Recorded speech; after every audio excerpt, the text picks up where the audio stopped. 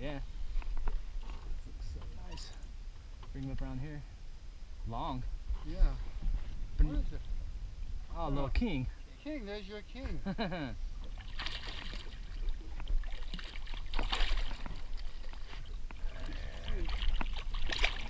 just bring him aboard here. Watch your feet. Nice.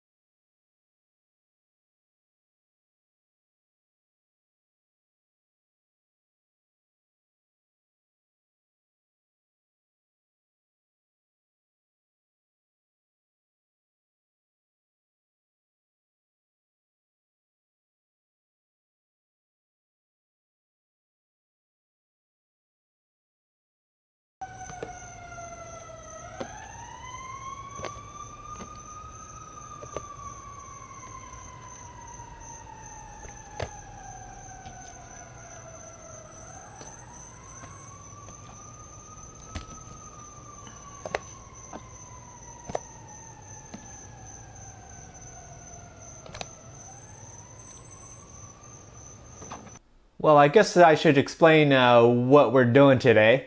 Well, since we caught that, or actually Fred caught that kingfish, and I've been wanting to do this, I just hadn't had a chance to catch kingfish. Anyways, I'm going to be doing a smoked kingfish dip, which is very popular down here in the Keys. I have a history of a lot of smoking fish. Back in California, I did a lot of salmon. I would catch probably 30 to 40 salmon a season, and most of those I would end up smoking and then giving away. And was able to do a lot of different variations. With the smoked fish dip though, it's not so much you're just eating just the kingfish on its own, although you can. But since I'm going to be adding it with a lot of wet ingredients, I'm going to just try to make the kingfish just pretty basic. I'm actually going to do a dry brine, and then once that's done, smoke it, and then mix it with all the other ingredients. Dry brine is just using dry ingredients. Basically, a salt, which is going to pull out the liquids, and then some sort of flavoring or additive. I'm going to be using brown sugar and white sugar. And I'm going to use basically 1-to-1, so 1 part salt to 1 part sugar. And you just vary it to the size of the amount of fish that you have. I'm going to make up the dry brine now, and then get the fish going on it. And it usually takes about 4 to 6 hours, probably at a minimum, that you want to do. Or you could just easily just do it overnight. So the dry brine, like I said, is going to be very basic. I'm going to use just regular kosher salt.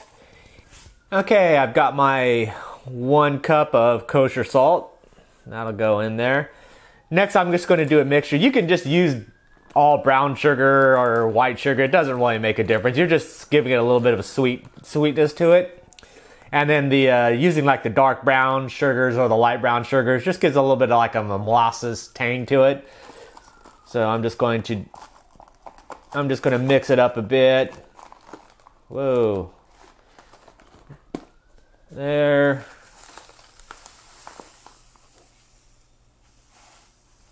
Whoa. And then we got about an equal cup of brown and white sugar there. And that's basically it. We'll go the next step I'll show you is that we're just going to encase the fillets with the brown sugar salt mix and just let them sit for 6 hours. Okay, we've got our dry mix all blended up and ready to go. So we're going to just liberally sprinkle it on there. It'll find itself everywhere else. Then what I'll do is do the top portion as well. And then I'm just going to flick it over and do the rest of them the same way.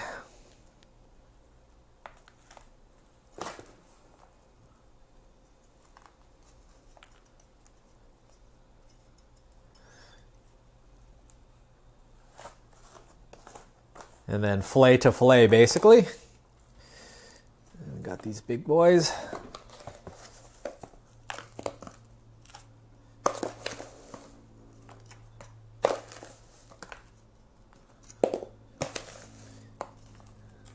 And you'll see once I'm done with this and let it sit for a few hours, how much liquid is going to get pulled off of out of these fillets. And that's the responsibility of the salt in this mixture. A little bit much, but that's okay. All right. So there we go. So our brine mixture is set with the fish. I'm gonna just cover it up and keep it in a cool place. You can mix it with your refrigerator. If it's cold enough outside or in room temperature, you can leave it out. I'm going to throw mine in the refrigerator and then we'll take a look at it in 4 to 6 hours. Alrighty, here is my smoking setup. The smoker that I use is a Brinkmann Smoke and Grill. Just a real basic charcoal based smoker. Components that come with it, I got a charcoal pan, then there's the drip pan. Inside the pans is my smoked chip box, so that'll be where all the little hardwood chips go in. And then I got a couple of racks there. Had to search around today to try to find some charcoal, tough to find. And then I've got cherry wood chips and mesquite chips. So a couple hours before I get this thing fired up, I'll get those soaking and ready for it. So anyways, that is my unit there. Doing some photos before the nighttime because I'm going to try to do it covertly and so the island doesn't panic when they see all the smoke. Anyways, that is the tools of the trade. Okay, it's been about 6 hours, so I pulled out the container with the fillets in it. And as you can see, that salt has pulled out quite a bit of fluid, so it's done its job there. So let's take a quick look on the inside. Alright, there it is. All ready to go.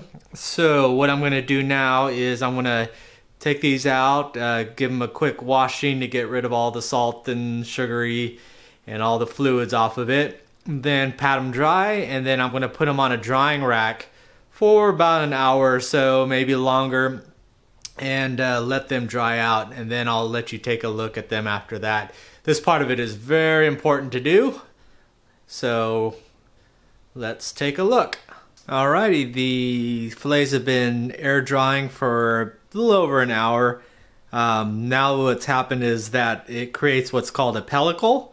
It's kind of the proteins rise to the surface and then causes a kind of like a, I don't know, it's not really a slime barrier, but it's kind of like a slime barrier, that little shiny part to the flesh there. And then what that allows it to do is for the smoke to attach to it, and that adds that smoky flavor. So really important to do. Plus, you don't want a kind of a wet fillet to be on there, so you want it semi-dry. But anyways, it's ready to go, so we're going to get the smoker fired up and get these guys on the grill. Okay, while the briquettes are getting ready, we can go ahead and get the chips ready. I've got my little smoker holder, just basically a heavy metal box. And we've got our cherry chips.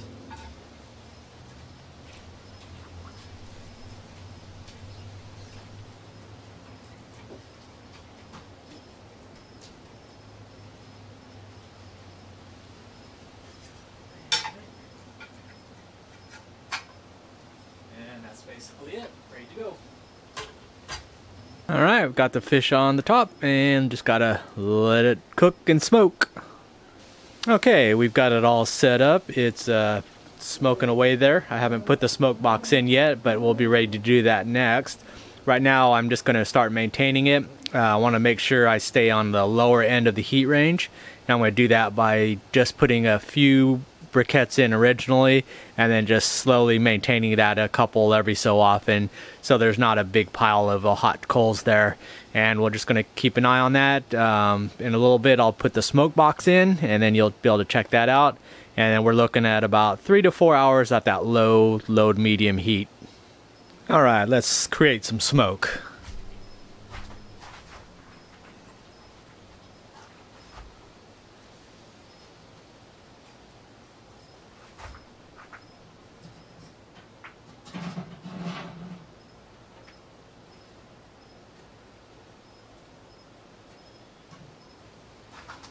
We're really smoking it up now.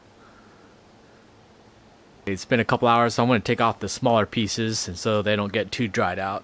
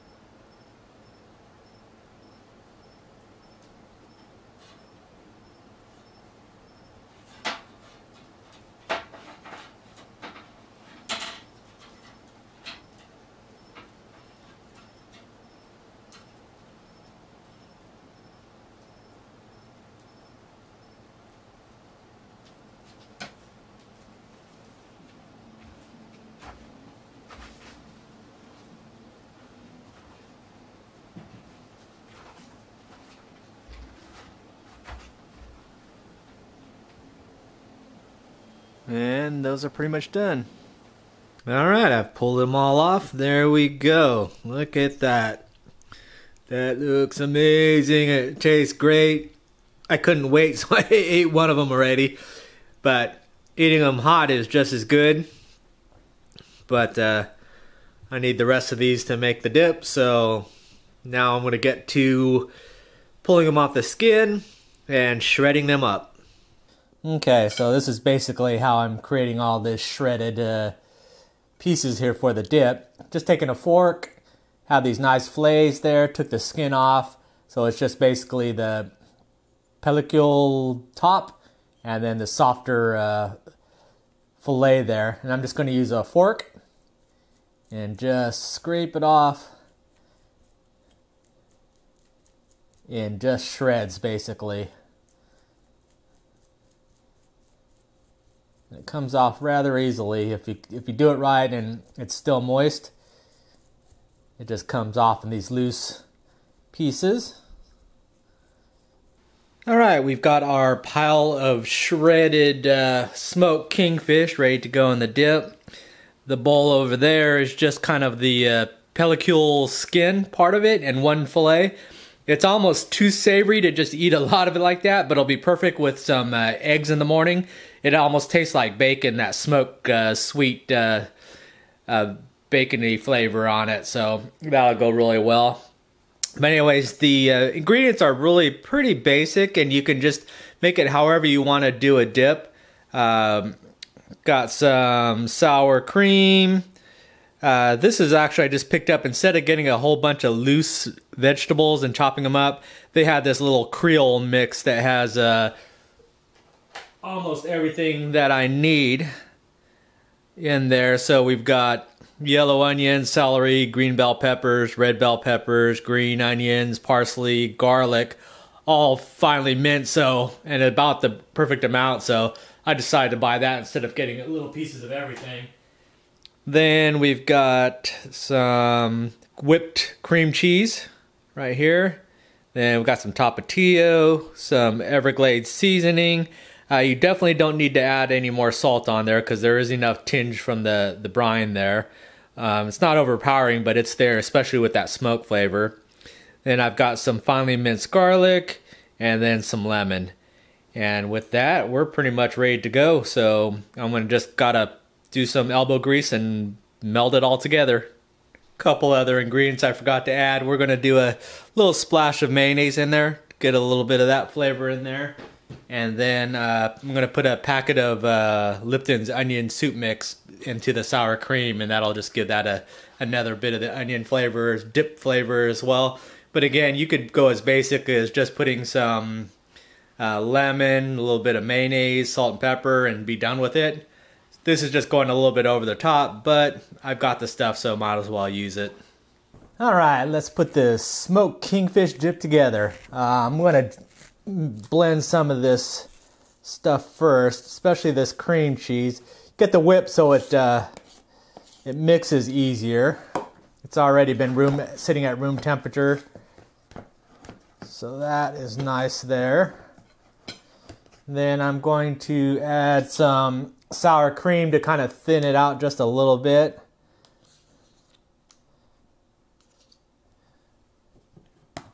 And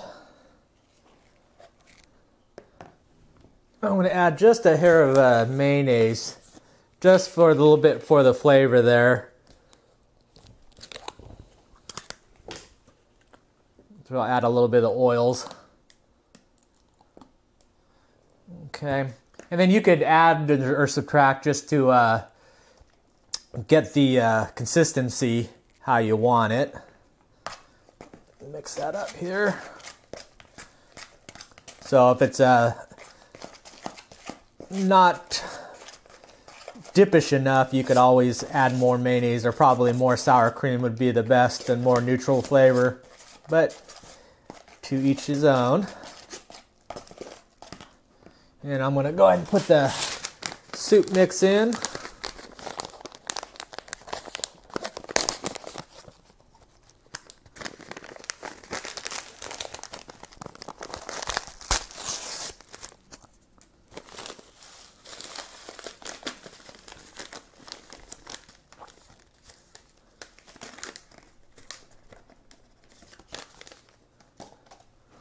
We'll start mixing that up.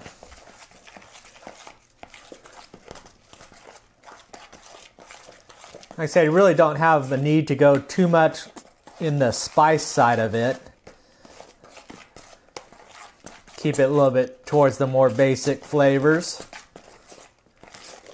Yeah, see, that's a little pretty good texture for a dip. It's a little thick. It's going to get thicker with the as I put the fish in there, so I might do a little bit more sour cream. I'll get the rest of a little bit of heat to it.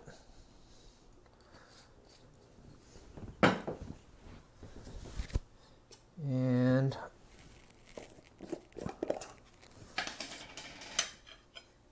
I'm just going to put some minced garlic in there. Good.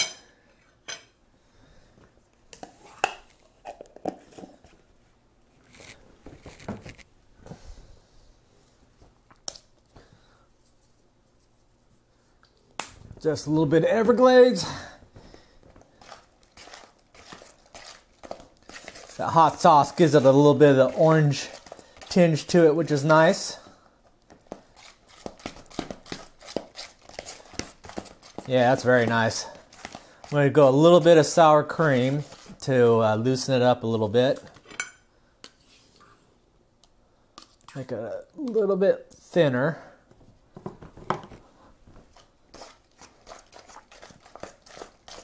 Yeah, that lightened it up quite a bit there, so that's good.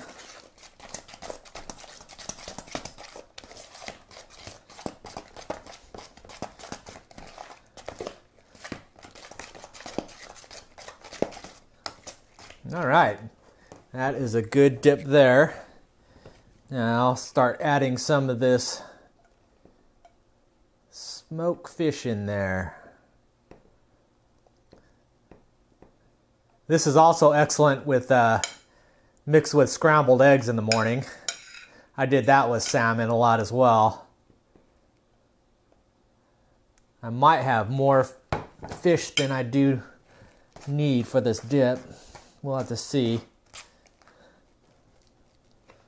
So here's a close-up so you can take a look. Yeah, that's what we've got so far.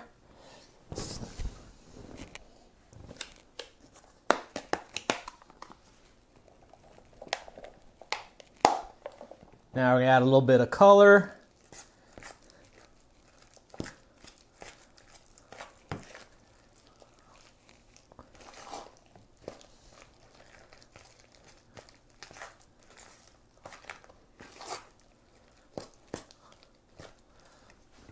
Okay.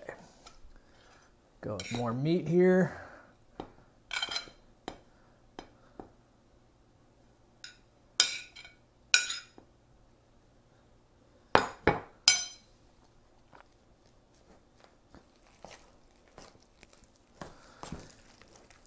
All right, I'm gonna go ahead and keep mixing, and then we'll be right back with you with the final results. All right, we're all done there. So I've got some pieces for some friends. A lot of work put into this, but it comes out so good. Finger looking good. Still got a few fillets left, but that is what we're looking at. Okay. That wraps up my Key West style smoked kingfish dip. Always add some good old wheat thins, or you can go down and get some fancy stuff, but it all works.